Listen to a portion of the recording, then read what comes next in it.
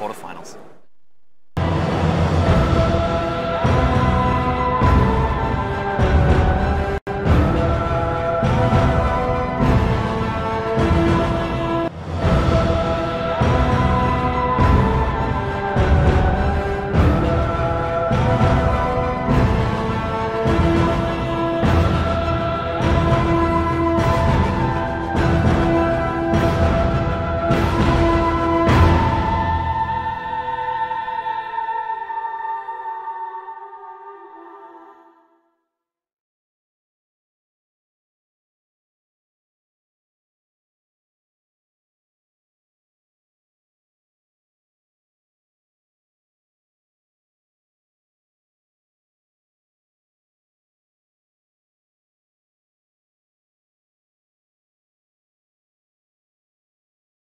Still super awesome. Butakov's opponent this time in the quarterfinals is Igor Gorbunov. Now, what decks are these two players playing today?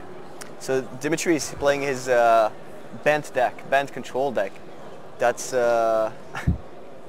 his take on the control deck of the format. Sure, we've seen Sphinx's Revelation and Supreme Verdict doing a lot of work throughout the last months in the standard metagame. So blue-white with the addition of a few green spells, including Cura, the Crashing Wave. Of course, yeah, and he's facing off against Igor Gorbunov, who seems to, as his opening hand will attest, is on red-white burn.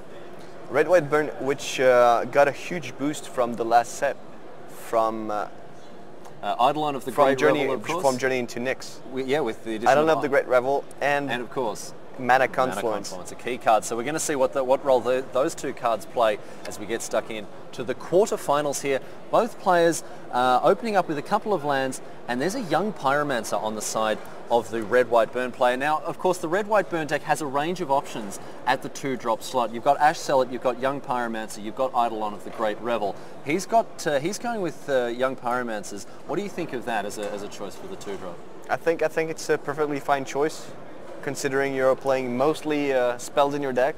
It's definitely nice to get a little bit of extra value off all of the spells that you play. So here's a Kiora. I think a very sensible activation of her second ability there, knowing she's probably not going to last on the battlefield for very long, considering the huge amount of burn spells that Gorbunov has at his disposal. Now, Igor has a choice to make. Is he killing Kiora, or is he... Is he going to go upstairs to the face? We'll find that out very shortly as he scries what looked like a land to the bottom and a Generous Phoenix. And a Phoenix to the top.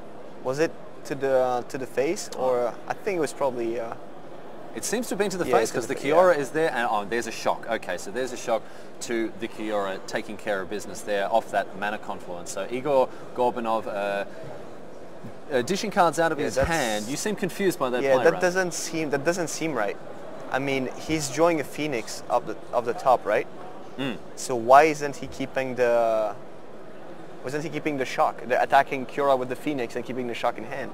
It would be the exact same situation, except that he would still be holding the shock still just in case. Card. Yeah, that's right. Like, he still has a land on tap. I mean, he has four lands in play, so it's not gonna matter too much, especially since it takes 1 to cast it. 4 is the magic number for the red-white burn deck. I know that after hitting 4 lands, often any extra ones are a bit of a liability, with most of the cards in the deck costing 2. And another look at the Psychotog. So there we go on top of the deck with that Azorius charm. The electrified Psychotog is on the shock. On the shock. On the shock. There we go. So there's an Elspeth Suns champion, the Haymaker, brutal 6-mana spell here. With that's actually a good cut for Igor, because he's now able to play his Searing Blood. That's exactly right. It has actually given Igor Gorbunov a chance to target the otherwise dead removal spell in his hand in Searing Blood. Searing Blood dealing 2 damage to a creature and 7 3 to the face to its controller. I think 7 to the face is good here. 7 to the face is going to be down to 9. Attack with Phoenix, he's going to be down to 7. He has 6 damage left in his hand. So I'm pretty sure that's his play here. In a commanding position, according to you, Raf Levy. Oh, I'm not saying commanding position. In a position where he has to go for the kill here. Okay. I mean, he's not. If he wants to kill Elspeth, that's an uphill battle. He's gonna. Yeah, So that's what he's going for. So the line End that of you turn. predicted. Also Boris Charm to the face. And there it is, a Boris Charm to the face as well. Ralph Levy able to see several seconds into the future, a very useful superpower when it comes to games of Magic. A Levy Seer, that's my card. The Levy Seer, yes indeed. Okay, so there is the Chandra's Phoenix. That's going to fly across for another 2 points of damage. With 6 direct damage in hand. With a War Leader's Helix and a Shock in hand for Igor Gorbunov, we have... And a Phoenix in play. And a Phoenix in play, let's not forget that, of course. With Butakov to your left, he's going to play a Jace Architect of Thought. That's not good enough. Jace is only gaining 1. Oh, he's taking 2 from something? No, 2/2 was from the... From the Phoenix, that's right. Okay. So no, he's going to activate the Fact or Fiction-like effect here. We see Akura, the Crashing Wave, and Elspeth, and a third card. The mysterious card. Which we can't quite see at this point. He kept... Sphinx's Revelation, we're told, is the third card. So a split here on the part of Gorbunov to make. And Butakov snaps up the Sphinx's Revelation into his hand. Is he going to get a chance to cast it? There are not a lot of cards that actually save him here. There would be a Syncopate or a Nazorius Charm. These are the 2 cards that actually would actually be relevant here. End of turn Shock you. There's the Shock upstairs, another 2 points off his life total. So he's down to 5 now. Butakov with his back against the wall, it must be said. Like if he, yeah. Like he needs counter or it's a Mountain.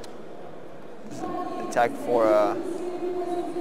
So it goes to 3 now with the attack from the 2/2 flyer. Yeah, is he just going to snap off the wall at his now? Yep, there it goes upstairs, and that'll do it for game number 1. Igor Gorbunov taking out game 1 in no uncertain terms. The red-white burn deck proving that it does have what it takes to slog with the big dogs at the top of the format. So we do have access to the deck lists here. We're going to have a quick look at the sideboards. Yeah, I'm interested in that are available to these 2 players. And the sideboards here. So let's see what Dmitriy is running in sideboard. Oh yeah, Nyx Fleece Ram. Nyx Fleece Ram. Yeah, I was expecting. I was about to call it, but you would have sounded so clever. Yeah, but then Rich did before that. So we hear the Ram. What's the word in English for that? Bleating. We do have the Nyx Fleece Ram that I assume is definitely coming in from Dmitry Butakov's sideboard. He also has access to Brimaz King of Ereskos, Dispel, Unravel the Ether, Miscut a Hydra, Negate, and a further Jace Memory Adept. Do you think the Nyx Fleece Ram would be the key card here? We have seen Dmitry play this matchup in the tournament already, and we've seen him play with Nyx Fleece Ram. So we'll see exactly what's on the agenda when it comes to these sideboard plans. But for now, we're moving over to Shi-Chan Lee.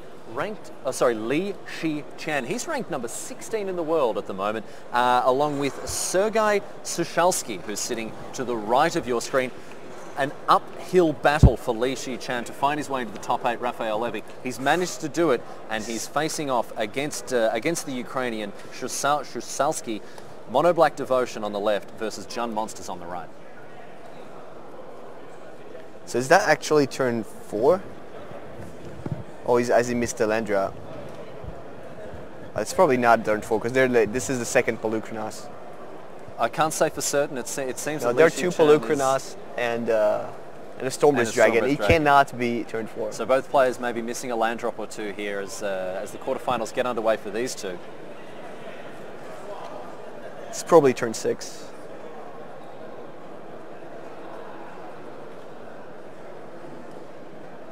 Oh yeah, he wants. So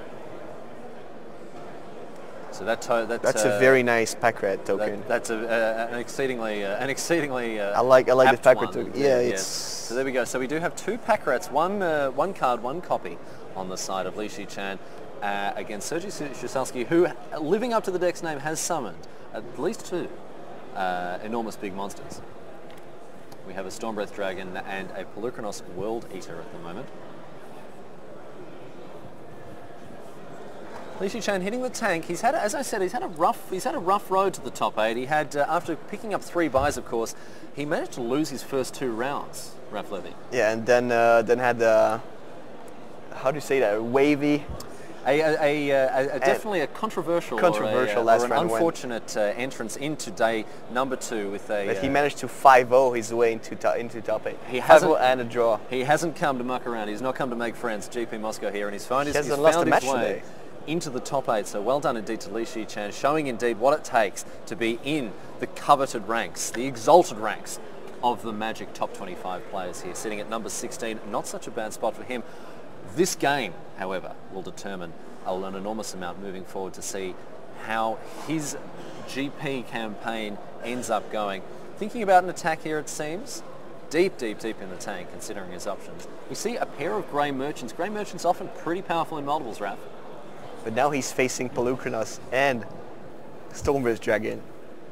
He doesn't have a way to interact with them directly. No Hero's Downfall. No, nothing. They're just playing creatures, and the monstrous creatures are pretty huge here. We do have an update now. We have the Dutchman flying in. It is Dr. Frank Karsten, the Flying Dutchman. Frank, coming with some results from the other matches. Frank, what have you got for us? Well, just one very quick result. Kieran Chetty is down a game against Alexei Rogov. So Kieran Chetty is the South African who's on Black-Red Devotion playing against Alexei Rogov, the Russian, on Jund Monsters. Exactly. Yeah, Rogov had Pelukrinos and Scavenging Ooze in play, pressuring Karan's life total, while Karan was trying desperately to hit anything off the top of Alexei's deck with Nightfall Spectre, but didn't get anything relevant. Unfortunately for the South African, he's down a game in the quarterfinals. We'll see how that match pans out. Thanks very much for the update, Dr. Frank Karsten, as we turn our attention once again back to the match featuring the Hong Kongese, I'm not sure of their demonym, I've embarrassed myself already, Li Shichan facing off against the Ukrainian Sergei Shusalsky. And it still seems to be a pretty slow match here. They're certainly taking their time. They're taking their time, but it's definitely not a slow-paced game. I mean, they have already a lot of big guys on the board. Sure.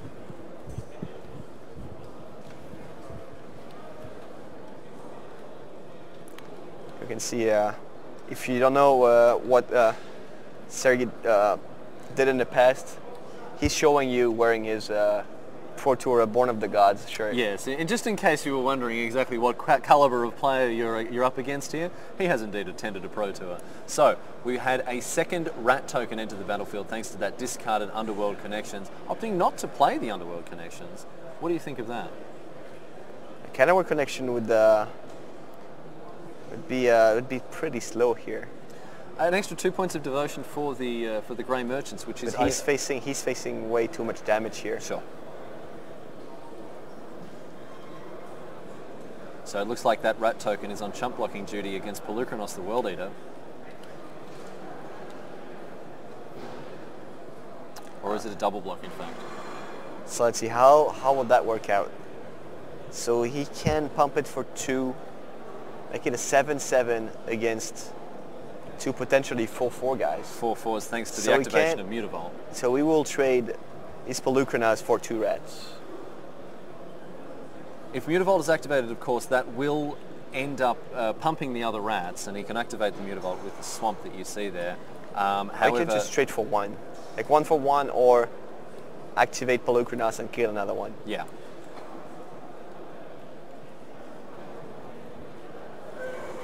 I think the question here is, does he want to tap out this turn to kill another rat token?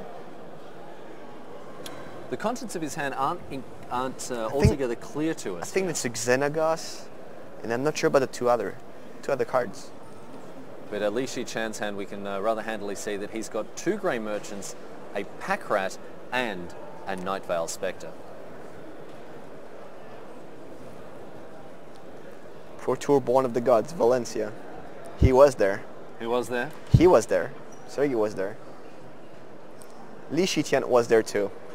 Just in case.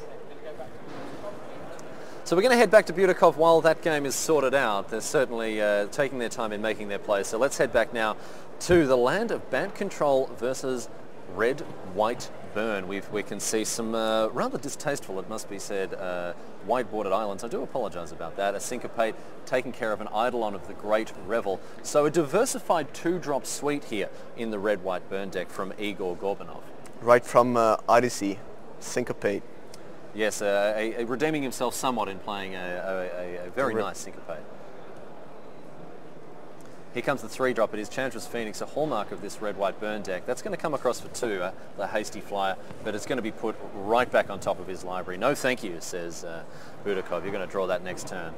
Enjoy doing so, as indeed here comes the Phoenix back into his hand. A Sacred Foundry also in his hand, along with a Temple of Triumph. You'd imagine that might be seeing hitting the battlefield this turn. Phoenix That's going to come across for 2.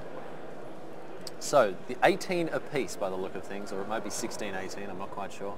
Boros Charm. Boros Charm on the top. So there we go. And as we see Stephen Leeming going above and beyond to make sure that you, the viewer at home, our revered viewers, are making sure you can see exactly what's going on in this game. So here we go. We have 4 lands and a Chandra's Phoenix for Gorbunov, and 4 lands and very little else for Dmitriy Butakov. No double white and no green mana. So there's the Sphinx's Revelation main phase. He's chosen to play that main phase, probably playing around Skullcrack there. Yeah.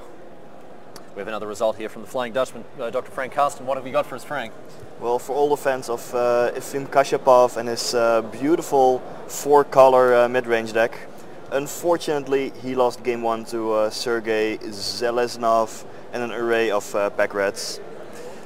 He was, like Efim was drawing cards with Underworld connections, but was just not able to assemble everything in time before dying to an army of rats. So Kashapov going down in the first game, unfortunately for him, yes. But of course still at least one more game to go. So we'll get further updates from Dr. Frank Karsten as they come to the fore. In the meanwhile, thanks so much for that, Frank. In the meanwhile, back to our game here between Butakov and Gorbunov.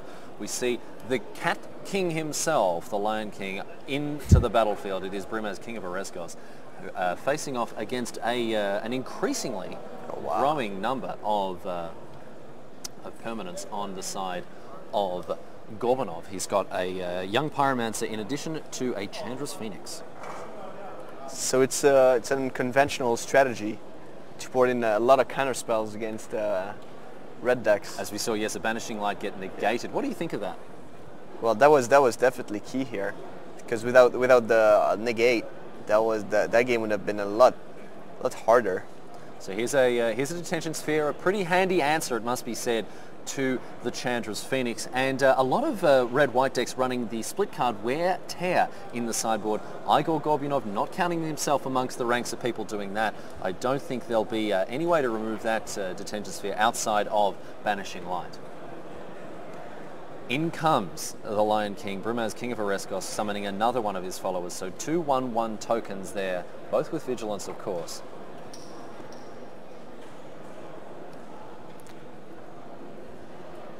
Brimaz really showcasing his capacity to stabilize a board, especially against a deck. Oh, there we go. That's enough there. Cutting me off mid-sentence. Gorbunov has had enough. He shakes his hand in disgust and says no. Hakuna Matata, man. You know what? Let's play another game. Let's just move on, because the Sphinx Revelation is not something I'm interested in fighting against. So no, there you go. Dmitriy Butakov, on the back of the powerful instant from Return to Ravnica, has taken the second game. So tied at 1 apiece, the 2 Russians going head-to-head here. Dmitriy Butakov, of course, straight out of Magic Online and making waves here at GP Moscow in paper. So we've got an update from the other game we were peeking in on before. Li Shichan has succumbed to Sergei Shuchalsky so far in the first game. They are 1-0 in favour of the Ukrainian. Are we going to go and have a look at them right now? We are not, because they are shuffling up just the same as our heroes right in front of us as well. So in the meantime, I want to talk about the sideboard options available here. So I saw Igor board in the 3 Toil and Trouble. That's right. A Toil and Trouble, of course, another split card that doesn't see a lot of play, but it can be absolutely devastating against the control player. Yeah, because you don't see it played, at least in the main deck, because it's a card you want to have on the play. You don't want to be on the draw, like having your opponent with 1 less card. On turn 3 you're going to play it, but he's probably like down to 4 cards already. That's right. And you lose your turn 3 that you really don't want to do stuff on that. Of course, the turn. Trouble side of this card, doing damage to target player equal to the number of cards in his or her hand, and definitely a card that you're wanting to time very carefully. The Flying Dutchman has joined us once again, Frank. Flying in with an update. Well, I have been watching the match of Igor Gorbunov and his Giant Monsters deck against Li Tian, number 16 in our top 25 rankings, and his mono black deck. It was a close damage race where Li had a bunch of pack rats, but Igor rammed quickly into a bunch of monsters like Polukranos and Stormbat Dragon. In the end, after the dust settled and the maths worked out, it was Igor who took game 1. So Igor Gorbunov Sergei Suchalski, in fact, it was, who's one game up against Li Chan, as we were just mentioning before. So the detail from you are correct. My from bad. the doctor, well, here he is. Li is down a game. Let's say it like that. So there we go. So the number 16 down a game against the Ukrainian with his Jund Monsters. We'll see how that pans out in the future. Thanks so much for that update, Frank. As we see now, Dmitriy Butakov and Igor Gorbunov with his red-white burn deck, they're going toe-to-toe. So we do see in his opening hand, that looks to me to be a glare of heresy. Yes, indeed, having access to that powerful anti-white card after sideboarding, Igor Gorbunov choosing to bring it in. And he doesn't have the second red for the... Well, he kept... For the Eidolon of the Great Revel doesn't have the second red, no. They are using a Temple of Silence there to give himself black for toil and trouble. Keeping a young Pyromancer to have a second... to have a play on turn 2. Alright, is he going to draw a mountain here? He's going to draw a temple of not as good, but Triumph. Not such a bad draw for him. That looked to be a skull crack from the very brief glimpse I saw of it. I may be wrong on that fact though. So in his hand, he's got a Boros Charm already, in addition to the Eidolon of the Great Revel. What looks like a Warleader's Helix. Yeah. I think I would play oops. Oh, it is in fact a skull crack. So there we go. Very kindly revealing it, not just to us, but to his opponent as well. I think I would keep it. He's like, he has a lot of damage in his hand. Like this turn, like I think he should main phase Boros Charm here, and get paid from the. Get paid by the young Pyromancer, of course. Not wanting really because to have if Dmitry does not, if he doesn't have a play, then. And there's Brimaz. Right. Dmitry Butakov willing to take a 2-point damage, 2-point life payment from his Hallowed Fountain in order to have the legendary cat enter the battlefield. It's going to be a lot of damage. 16. He's already on 12. 12. He's going to be on 9 this turn. So a Glare of Heresy taking care, exiling the Cat King. In come the clowns. The young Pyromancer and his freshly summoned Elemental from last turn have also come in. So that's another 3 points off Dmitri's rather precarious life total. He's at 9 life. Igor Gorbunov in his hand has Eidolon of the Great Revel, a Warleader's Helix. He in fact has 2 Eidolons of the Great Revel and a Chandra's Phoenix. Supreme Verdict. Supreme Verdict. Taking care of the elementals. Is that a Skullcrat? No, that's a Phoenix. That's a Phoenix off the top. Okay, so 7 life. 7 life now, getting ever closer here. Igor Gorbunov to a semi-final berth in GP Moscow. But Dmitry Butakov shouldn't be counted out just yet. His mana has been developing at a reasonable rate. He's got 4 lands in play. I think I would play the Eidolon main step. Skullcrack on top. There you go. I think play Eidolon main step. Eidolon in the main phase here? Yeah. Nah. No, a second Phoenix. This one could be countered. Yep. Yeah, there we go. A Syncopate there. And the second Phoenix is going to be Azorius Charm. So Dmitry Butakov gaining himself a little bit of time there. And Ralph Levy, as you said, an Eidolon of the Great Revel would have been pretty good in that spot. Because he wouldn't have been able to resolve the... He wouldn't have been able to resolve the Syncopate and the Azorius Charm at the same time. Nothing would have worked. And also, if he wants to play the Azorius Charm, he takes 2 damage. And that's which is huge here. Yeah. So it's another dissipate. That's getting dissolved. That's a dissolve, not dissipate. Dissolve, not dissipate. So an Eidolon of the Great Revel not even hitting the battlefield thanks to that dissolve there on the part part of Dmitry. What happened to the Skullcrack? Was there a Skullcrack somewhere at some point? He had a Skullcrack. He has got a Skullcrack in his hand. It's probably on top, right? It's on top. There we go. He's just drawn it just now, scrying from last turn. As Butakov now with 4 lands untapped and a Temple of Enlightenment. Here is another Eidolon of the Great Revel. How is Butakov if he wants to counter the Skullcrack, he's going to take 2 unless he plays Syncopate for 3, which would cut off any other 2 mana players on his turn this time. So Butakov hitting the tank about this, a really key decision here. It's an Azorius charm in response to draw a card. That looks very complicated here. So that's an island that he drew off the Azorius charm, and there's a negate If in he his taps hand out, as if well. he taps out, he's dead. If he plays Elspeth here, he's dead. So Igor's play here is just to not do anything, right? Or play an instep yeah. Skullcrack? No, because you don't want to be you don't want to face like the only way Dmitriy can come back is by playing Sphinx Revelation. Sphinx Revelation, that's correct. So if he ever taps out, then he fires. There's a Yeah, Jace Architect. that's totally of Thor. fine. That's okay. Okay, so avoiding, of course, the Pyrostatic Pillar effect on the Eidolon of the Great Revel, punishing players for playing any spell that costs 3 or less. End of turn Skullcrack. End of turn Skullcrack from Gorbunov. And Wall Eater Heal is gonna do it. Because Syncopate for 1 is gonna hit him for 2. On negate, that's 2. That's the same thing. Negate is going to hit him for 2 there. He has the Wall Eater Helix, and that's it. In response. So there we go, Dmitriy Butakov.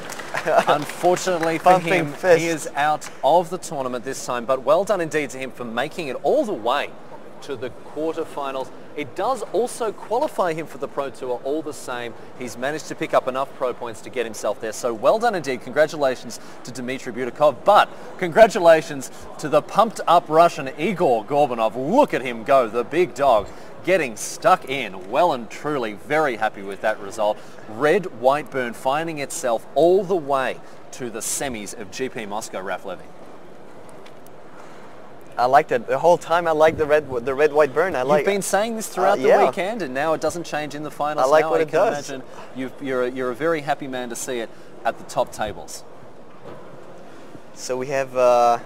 So moving on now, we do have Li Shichan from Hong Kong, who facing off against the Ukrainian Sergei Shushalsky, and it looks like here they are well into game 2, with the Desecration Demon being summoned on the side of Li Shichan, the world number 16. Oh well, that was quick. That is a very quick concession there from Li Shichan. Not entirely sure. We didn't get an enormous amount of time to look in on that one. So there's a very, very happy man indeed. That is the face of a gentleman who has made it all the way to the semi-finals. Congratulations to him, and well done indeed to Li Shichan, overcoming the odds to make it all the way to the top 8. A GP top 8, going home with that, he can't complain. He was looking for 1 point. He got a top 8. I think he was relieved when he made a top 8. Yeah. And the pressure kind of goes down. Like he was qualified for the. Oh no, what?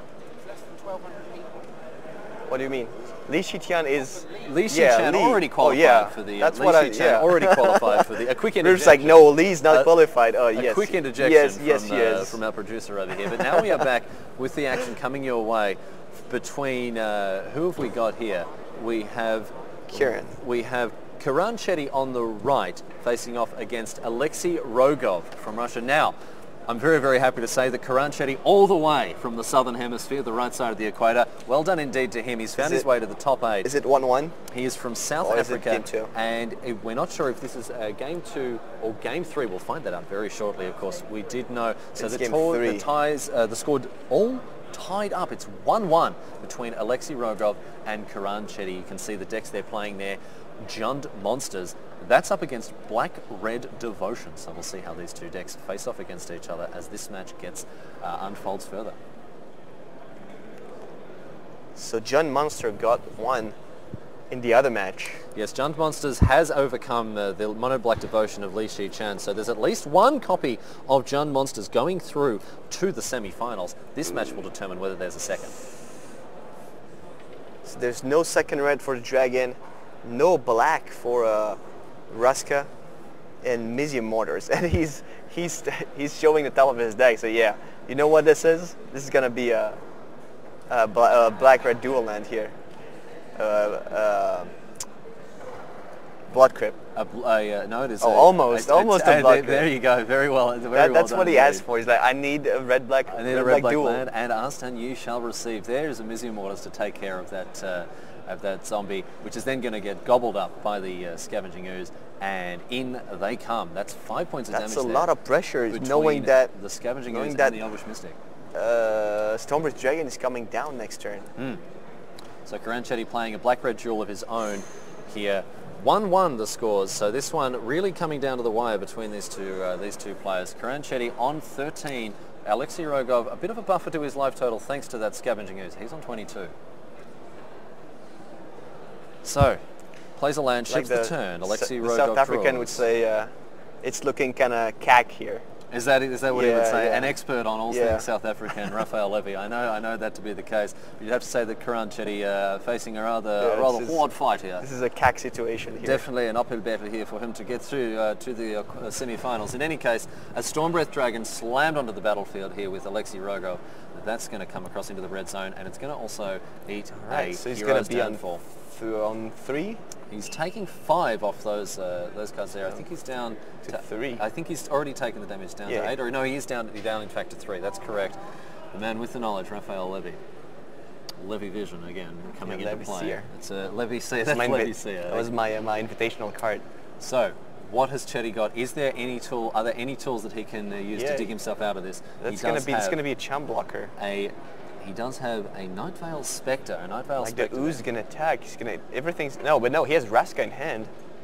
So Vraska can come down. There's the Vraska. Yeah. That can blow up the Night Veil Spectre with access to just 2 mana. There's the extension of the hand in concession. So unfortunately for the Southern Hemisphere, our very final representative is consigned to the baked hell of the tournament floor here. However, we do have Alexei Rogov, congratulations to him with a second copy of Jund Monsters finding its way to the top 4. Alexei Rogov also flying off to the Pro Tour with that victory. Well done indeed to him. So we have so far 2 Russians and a Ukrainian in the top 4, and it's going to be a 4th Russian as well. Our final match between Efim Kashapov and Sergei Zheleznov. These guys facing off against each other, a 4-color mid-range deck, taking up arms against the boogeyman of the format, the mono black Devotion deck.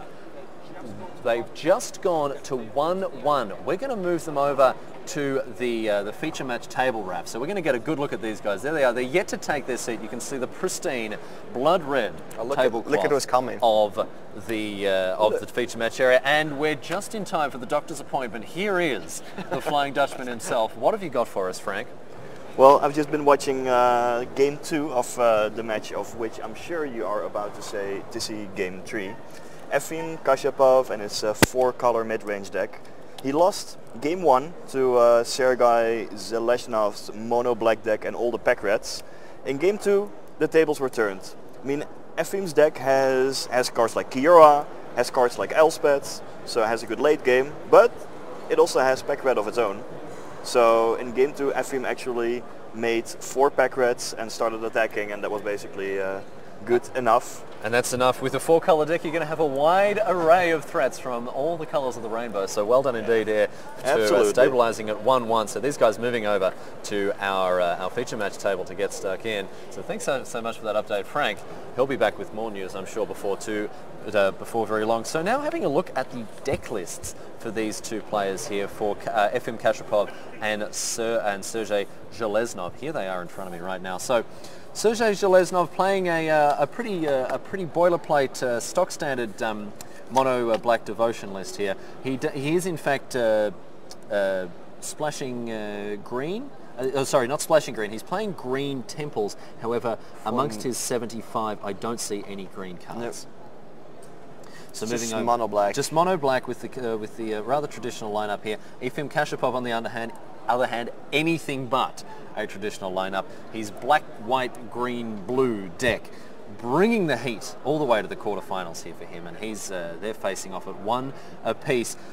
So looking at this list for Kashapov, he does have a lot of 1-ofs and 2-ofs. There's 1 Elspeth, 1 Obsidat, 1 Whip of Erebos, 1 Pelukranos, 1 Voice of Resurgence, 2 Ashiok, 2 Kiora, 2 Blood Baron, 2 Corset of Crufix, 2 Abrupt Decay, 2 Golgari Charm, 2 Underworld Connections, a real scattershot approach to deck building. Efim Kashapov, obviously a man who likes good cards and couldn't decide which ones he didn't want to play. I like the Voice of Resurgence right next to Far and Away on the deck list. Yeah, it really does go some way. Yeah, the deck list literally reads Ashiok, Far and Away. Fair enough, you'd see those two cards in a deck together. And then after that, Voice of Resurgence at the polar opposite. Or opposite that goes Cancel and Kira the Crashing Wave. Exactly right. Two cards that just go together like milk and honey. Absolutely right. So looking over now at FM's sideboard, obviously with access to the full 4 colours in his deck, he's going to have a range of sideboard options. We see 1 Erebos, 1 Deicide, 1 Pithing Needle, 2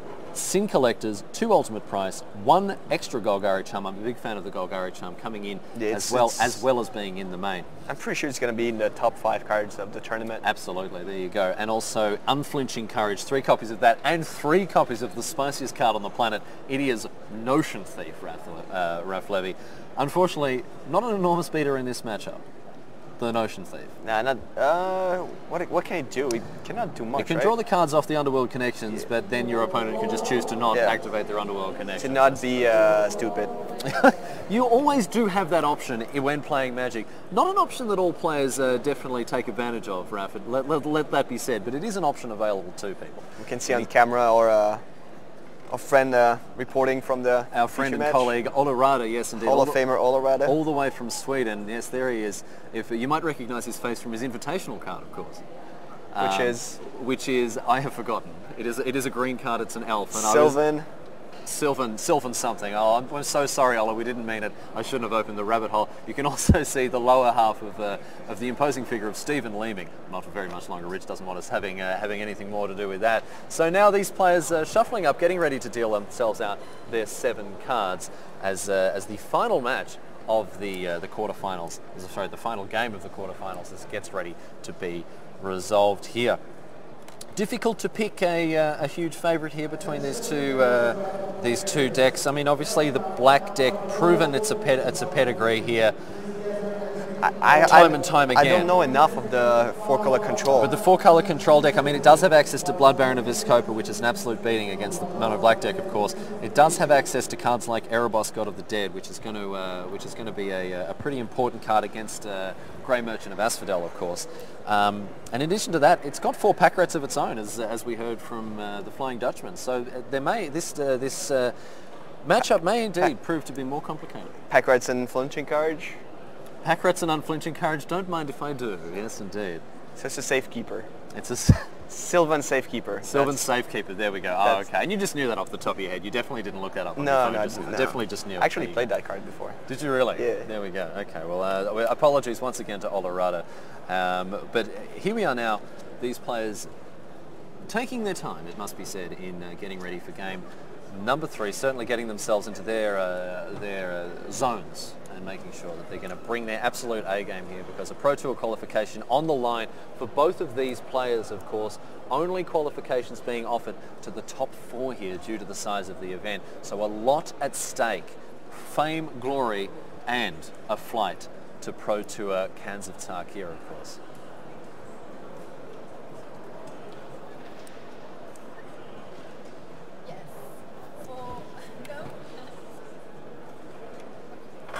So here we are now, these players having their opening hands of 6 cards each, or 7 cards each. I don't think there's been a mulligan so far. Let's see what they've got. I saw all the colours of the rainbow for Efim Kashupov over on the right-hand side of your screen. Sergei Zheleznov thinking about his cards. You can see both of these players seem satisfied with their 7. So here we are underway with the final game of the final match of the top 8 of GP Moscow, leading with the Mutavault on Zheleznov's side, with Kashupov opening up with an Overgrown Tomb. And we're going to see what... Let's find out exactly what Kashupov is. Look at him, he's ready to dump the cards on the table, and as a result of that, Thoughtseize. This deck is all over the place. Breeding Pool, Elspeth. There's an Elspeth, a Blood Baron of Vizkopa. We have what looks to be an Ultimate Price. That is an Erebos, God of the Dead. An Underworld Connection. And an Underworld Connections. And of course, a Breeding Pool also. Nudged between those 2 rather heavily black cards. I don't know how he worked his mana base, but it must have been quite quite a teaser. Quite a story. I tell you what, teaser. he's done all right. He's got all 4 colours in his hand and on the battlefield at the moment, so he's not done too badly. So the thoughts he's taking the ultimate price. You would think that there'd be a quick follow-up of a black creature that would be threatened by that. Due to the thoughts he's taking it downtown into the graveyard.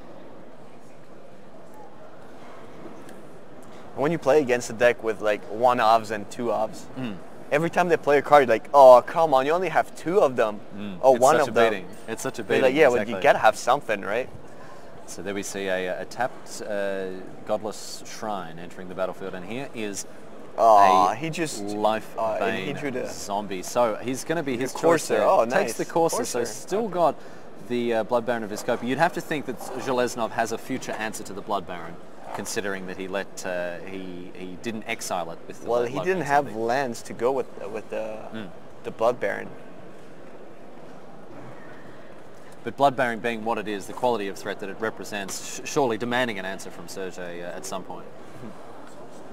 And there's a Hero's Downfall on top of FM's deck. Yes, Kashapov leaving and a Hero's Downfall on top. You'd think that that's going to do a little bit of work based on the creatures that Zheleznov is able to dispatch. Here comes a Desecration Demon. Oh, there's another zombie. There's Oh, is another that- live. It's Erebos. It's Erebos, God of the Dead, excuse me. There's another Live-Bane zombie on top in Sergei's In hand. Sergei's hand. Okay, so he's waiting for the opportune moment to strike here. Obviously, Kashapov not able to cast that Blood Baron for the next 2 now turns. he needs to keep the mana up for Hero's Downfall, because otherwise Sergei's going to play his other Live-Bane zombie and attack with Erebos. And be able to attack with a newly yeah. awakened Erebos. That's right. His devotion will be at 5 at that point. So here comes the Life-Bane zombie. You'd think Live-Bane yes, zombie there it number is. 2. Take care of the The Blood Baron of Blood Viscopi. Baron. Probably going to hit the exile zone at this point. You would think. Oh, I'm pretty sure it will. Well, there's no other legal targets for the ability, so it's certainly going to.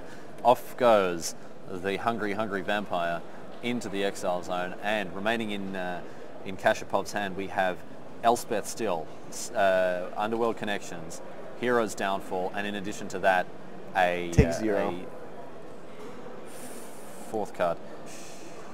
There's another land, another breeding pool to go with all of the heavy black spells. Yeah, the next 2 turns are going to be crucial, because if he doesn't find either the 6th land or a way to deal with He needs to deal with the Life-Bane zombie. yeah, Live-Bane zombie because first. even Elspeth isn't going to be particularly good against Yeah. the Life-Bane zombie. So there's the Underworld Connections. Kashapov figuring out exactly which lands he wants to tap for it, with the breeding pool still in hand. So there we go. That's going to draw him an extra card there. He's going to go down to 16 after that activation. Draw himself a card. Here comes another land. That's the breeding pool we were talking about earlier. And he ships the turn. No, last turn he played a tapped land and play Hero's Downfall, so he hasn't played an extra land this turn. No, of course not. So with Erebos, God of the Dead, with backed up by a Life-Bane zombie, here's a Duress. Oh dear, an absolute nightmare here. His Elspeth is going to be stripped from his hand. However, he does have the ultimate price, which will handily answer the Life-Bane zombie there. Life-Bane zombie coming in for another 3 points of damage. Was it right here? Take the ultimate price and not the Elspeth, not the ultimate price. Depends what's in his hand. We see a Devour Flesh, Yeah, at least 1, perhaps 2. I guess so. Oh, the Soul Collector. That looks like a Sin Collector indeed. Sin Collector. I So keep it's- calling it Soul Collector. A Sin Collector coming down. What's that going to So take here's care down of? for a Pack Rat.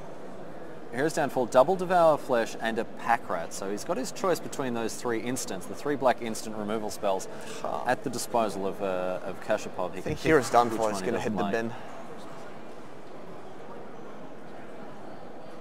Certainly Hero's Downfall, the highest impact card. Actually, let's see. However, he may want to draw his second... Yeah, no, he has a... No. Yeah, Hero's Downfall is fine. Okay, Hero's Downfall, hitting the bin. Oh, sorry, hitting the exile zone with the Sin Collector. Another oppressive 3-cost, 1 toughness creature that's able to strip cards out of your opponent's hand along with Life-Bane Zombie. Passes the turn back. He's got open mana for an ultimate price. He's also able to draw an extra card off of his Underworld Connections as he ships the turn to Zheleznov, who untaps his permanents, draws a card. This turn is going to be able to kill the Life-Bane Zombie. The The Lifebane Zombie, yes, can hit the dust. If Sergei does not kill the Sin Collector, he can just block. Because it's black. It is black indeed, yes. So it's not scared, no fear. So there we go. So he's chosen to kill the Sin Collector. That's going to gain Efim Kashapov 1 life. In comes the Mutavault. In comes the Lifebane Zombie. Of course, Ultimate Price unable to kill the Mutavault, yeah. because it's not a monocolored creature. It's a colorless creature. Yeah. But you'd imagine here. Yeah, I don't think there's a choice here. The Lifebane Zombie is. I think he needs to kill the zombie, because if Sergei hits Underworld Connection, then it's going to be the end of the world. Like, Erebos going to be activated. He's going to be online, woken up. Yes, that's right, from his deep slumber in the underworld. And then he will have to play it anyway. So I don't think there's a point to take 3 more damage here. Seems pretty clear. He has to play what he has. Seems pretty clear to Hall of Famer Raf Levy, and if Raf Levy is the man with the knowledge, I might be wrong. I can always be wrong. You are capable of error. Oh yeah, you are capable for sure, of error. For sure. But I think I would definitely kill the zombie here. It's too big of a threat. If he draws 2 blanks, then he can still come back in the game. But if he doesn't kill it, then he's taking an extra risk for something. He's like 3 life is too important here. Yeah, with absolutely. connections, it's just way too important. Kashapov really hitting the tank about this. It's not an easy decision for him to make, unfortunately. He's having a real think about it, deciding whether he's going to take care of this. He can also. I think what he's thinking of is taking 3 just to draw end of turn. That's the real thing. Like that's the actual. He's not thinking about killing it or not killing it. He's thinking about drawing or not drawing. No, certainly, yeah. No, he's decided to draw a card, which that looked like another ultimate prize. Yeah. So he's obviously boarded in his other 2 ultimate prizes. So that's 3 ultimate prizes as a whole. So he's gone down to 7 as a result of that. He also drew a good card here. A Sylvan Caryatid. Sylvan Caryatid that's going to be able to hold off the Mutavault at least. But you'd think that that Lifebane Zombie isn't long for this world. No, but he's going to be able to block the Mutavault. But that's 7 life. That's tough. Passing the turn as well, without playing the Sylvan Caryatid. Well, that's surprising. Oh, he wants to play around the Grey Merchant. There is a Devour Flesh in Zheleznov's hand. Oh, that's right, but that would still be 3 life. I'd be happy with 3 life. So here's the ultimate prize. There you go, as expected. It's bound to happen sooner or later. And here is a pack rat. Okay. Not the spot that you want to be in necessarily. We're going to see an ultimate price on the pack rat, forcing Zheleznov to discard a card and pay an extra 3 mana there if he's wanting to make a copy of it, discarding a pack rat as it happens. So we have a rat token there, a pack rat token, and an extra card finding its way into Kashapov's hand thanks to his underworld connections. And lands. Just 2 lands off the top. Going to have a look at the top card of his library. It's an Abrupt Decay. That's not a bad card. That's really good. It's a pretty good card, and also thanks to the underworld connections, he can call in a favor. Right just away. One phone call, mate, and he gets that connection. There it is, an Abrupt Decay finding its way into his hand, and you'd think that would deal with the rat in no short order.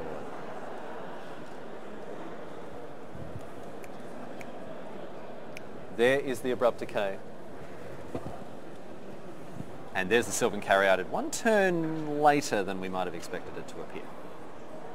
He played land already. He's already played a land, yes, of course, because he scried. So there he is. So unable to put a second land into play there. As we see a Temple of Malady. That's going to let Zheleznov have a look at the top card of his library. Like FM's life is precarious. Precarious, yeah. Precarious is the He's on the word 5 there. life. All right, another. And that looks like another Lifebane Zombie. Unfortunately for Zheleznov, he's not able to take that Erebos out of his opponent's hand, but still a respectable another Underworld Connection. Another Underworld Connections. That's a tough one here. So here we are, moving the camera for your viewing pleasure, so we can see He can actually play both and be on 3. Is that? Yeah, I think that. It just needs to. Oh no, he doesn't need. Yeah, he doesn't need to take 2 from the land. He can just play the connection and play Erebos. Connections. I think it's actually good. Because if Because Erebos, of course, will have been awoken from his deep slumber. and then Sergey has only one card. Is it the Devour Flesh? Sergey has, I don't think we've seen the second Devour Flesh played, so that is indeed the case. Yeah, I think he needs to do that. I think he needs to tap everything, like not draw this turn, tap maybe play the land tap, doesn't matter. Just tap out, play connections and play Erebos, and he would have the devotion to make sure that's a 5/7 exactly. He's not going to need to rely on the Sylvan Caryata to block when he's got an indestructible. But there's 5/7. there's a Mutavolt in the mix. There's a Mutavolt that's going to be able to pressure his life total, so he can either take 2 from the land or take 2 from the Mutavolt essentially. He's far from like, he's far from out of this. From no, from out of like. He's far from out of the woods. Yeah, from out of the woods. He's not quite out of the woods. No, he's very much the Jeremy Neiman of the GP Moscow. He is still into the woods. Yeah, does he have any other choice though? His other choice is to take 2 from the land and keep the carrot to block. But it doesn't matter because he's still taking 2. Yeah. So here comes the Erebos. It looks like he's made up his mind about that, or has he? No. I think there's no other play. There's the Erebos. No, he's still. Okay, there's the Erebos. Okay, there we go. Keeping us all guessing, Kashapov until the very last moment. That's going to enter the battlefield tab. Exactly. And there is the Underworld Connections targeting his blue-black land there. So, all tapped out and nowhere to go. Let's find out what happens here with Sergey Zheleznov. Can he thump this melon? Is he able to find a way to take down his opponent? He needs a lot of cards he can draw here. An Underworld Connection, for example. Oh, that's very good. Because now he's gonna attack for 3. Oh, what did he do? Oh, he had the win right here. He missed the kill. Like if he doesn't tap the Mutavolt, he can attack with everything. Oh, because he can attack with the Erebos as well. He had the win on the board. Oh, okay. He missed the kill. So if he played that Underworld Connections, left his Mutavolt untapped, he could have tapped the remaining land to activate the Mutavolt and attack for 5, 8, 10. With only 2 blockers. Efim Kashapov could have been denied his this turn here. So Zheleznov missing an onboard kill. There's a whip of Erebos, on the top of his library. Is that real? Is that real? Is it real? I think it's a real card. I think it is a real card. It seems to be a whip of Erebos. If that's a whip of Erebos, then I mean he's... So he's going to pay 1 life, go to 1. Wow. That is a whip of Erebos. It is indeed a whip of Erebos. So that's going to give his creatures lifelink. It's also going to allow him to access creatures in his graveyard. He seems to have... Oh, has he tapped the wrong lands? He still seems to have access to double black. I'm not exactly sure what he's upset about. Oh no, oh, he's not winning life because there's Erebos. Oh, of course, yes, that's right. The players, well, even though they have lifelink, he can't gain any life off them. Yeah, so there we go. So unfortunately for him, it's not going to quite be enough. Erebos' secret hidden mode that everyone seems to forget. Opponents can't game life. And seeing as both players have an Erebos, it's a very even playing field. He was like, oh yes, yes. I've got it for oh dear. So unfortunately assembling the combo of Erebos and his whip, not quite enough to dig Kashapov out of this hole. He does not have the mana available for an activation either. He only has 3 mana available, and seeing that he's at 1 life, a precarious position indeed for him. But there was nothing else he could do anyway. Well, he could have scried that card to the bottom and then hoped to rip another card off the top. That's right. But even then, like, what are the cards that get him out of this situation? Yeah, he cannot survive this turn. So there's a Devour Flesh. A Devour Flesh is going to put him up to 4, and here comes an attack for 5. Yeah. I don't think there's any way. Of course, he didn't gain any life once again, even after discussing it. So well done indeed to Zheleznov.